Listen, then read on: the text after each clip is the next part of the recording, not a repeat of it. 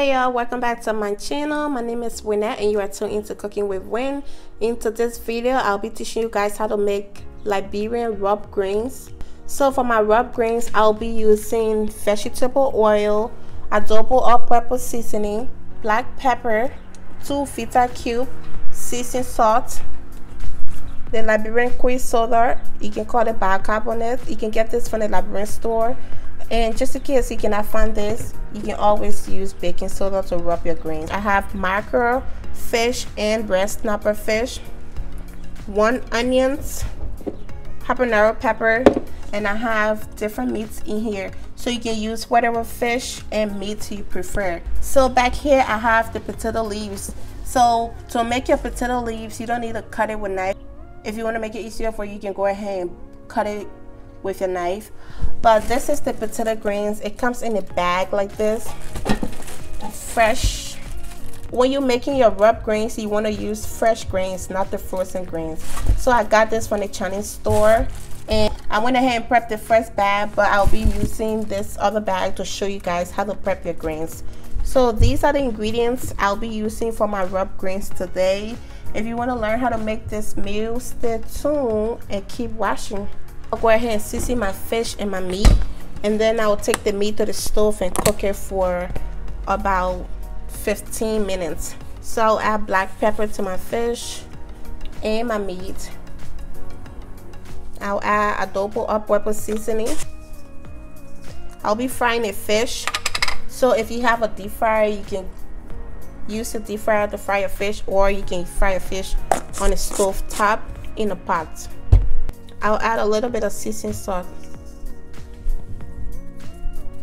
Once you have your seasoning on your fish, you can just mix your fish with the seasoning.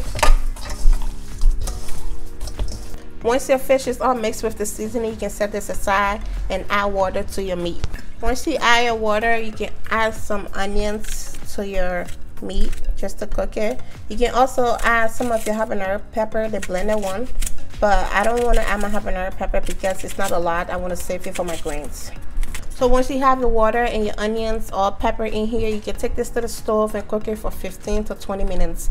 And while this is cooking, you can go ahead and prep your greens. You want to wash your greens first. I'm going to be washing my greens 3 times. So you can wash your greens 2 to 3 times if you want. Once your green is all washed, you can keep an extra water on it, or you can drain the water. Once you're done cleaning the greens, you want to grab one like this, break, and then this is how you prep your greens. You break this part, peel. So this part of the greens, you don't want it, that's gonna go to trash, and then you want to break it on the other side. So you just keep doing it till you reach the end. Once you reach the last one, you can just cut the greens, the leaves into 2 like this, and add it to your pan. So you break it off the stem, peel,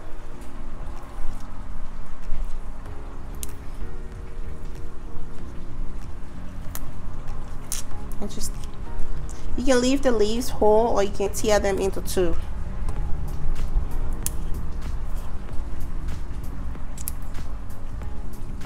This is gonna take you a lot of time to complete it, and once you reach the last one, you can just break it like this. Another way you can get your greens ready, you can just break your greens half like this. That also works. This one is faster. When you do your greens like this, it's faster, and you won't spend a lot of time than for you to like peeling the hair off of it. Consume a lot of time. So if you don't have time, you can just go and break it off, break, and tear. Okay, that also works. At the end of the day, you're going to be using a soda to break your greens, so you don't need to worry about the hair. So break. So basically, you just like cutting the greens with your hands instead of using a knife. So for the Whichever step works for you or whichever option works for you, you can go ahead and use that option, but just follow the same step and prep the rest of the green. I'll go ahead and prep the rest of my greens off camera, and then I'll show you guys the next step. So I have my greens in here, it's all done.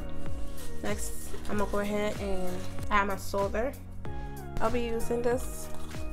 You just want to sprinkle it on the greens, and then once you have enough soda on the greens, be careful not to add too much. You can just go ahead and just rub.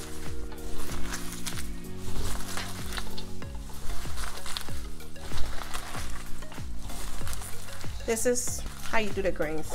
So that's why it's called rub greens, because you like rubbing the greens.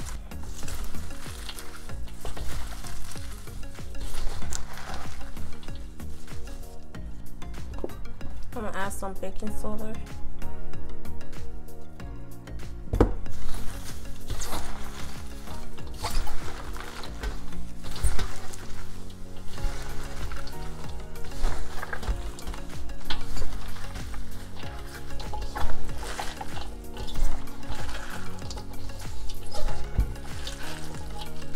So once you're done rubbing your greens, this is how it should look. Like the leaves should be broken down like this.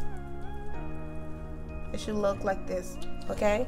And once your green is all rubbed and it looks like mine, you can go ahead and add your pot to the stove, add your oil and let it heat up. So once your greens is rubbed, add your onions and then set it aside. You go ahead and blend your pepper and get your deep fryer ready for your fish.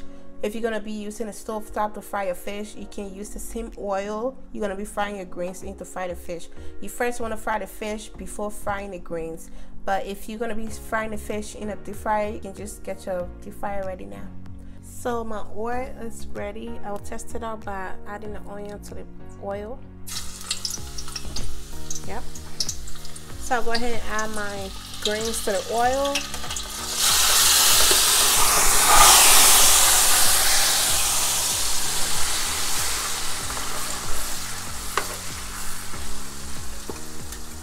Add your pepper. I'm blending habanero pepper. Mix in your peppers for your greens. I'll go ahead and add in 1 feta cube. And I'll just break it. Add in a little bit of adobo.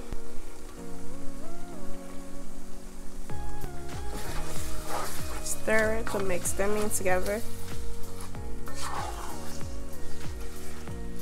You want to let this fry for about 15 minutes. Check on it, stir it often, and make sure it's not burning the bottom. I have my deep fryer here, and I'm just waiting for the oil to get hot, and I'll be frying my fish. So once the 15 minutes is up, you want to check on your grains. Stir it. So I'm gonna let it fry for like 7 more minutes, and after that I'll be adding in the liquid and my meat. The oil is ready. I'll go ahead and fry my fish. Once you have your fish in here, you can just drop it in the oil.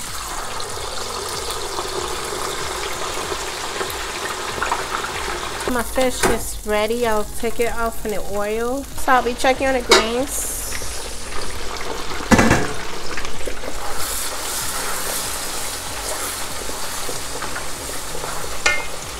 And I'll be adding the water or the broth from the meat into the grains.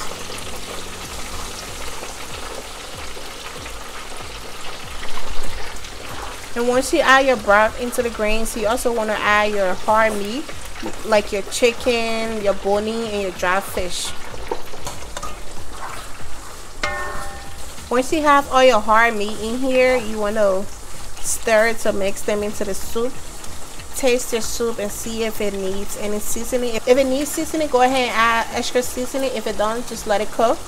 And your fish and your chicken feet will be the last. Cover this and let it cook for 25 minutes. My fish is ready. I'll be adding it to the soup now.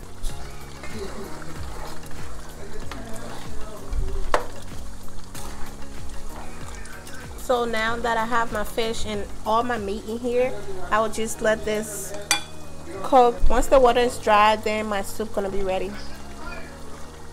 So guys, this is the rough grains. The water has dried and this is how it looks. I'll go ahead and plate it with rice and I'll show you guys. So I went ahead and plated it with rice.